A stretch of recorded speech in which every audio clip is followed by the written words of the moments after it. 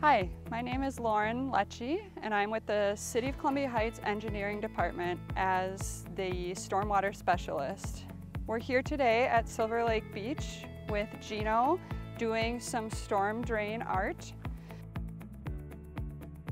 This project was made possible in partnership with the Rice Creek Watershed District and the Community Adopt a Drain Challenge.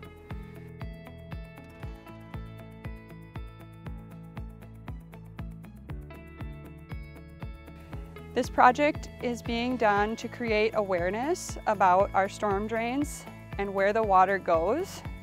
The drain here drains directly to Silver Lake, and anything that goes into the drain goes into the lake.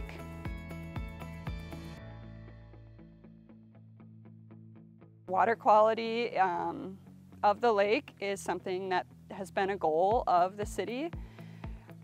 Trash, garbage, leaves are things we don't want to see in the lake. It affects the water quality, and then we can't recreate on the lake.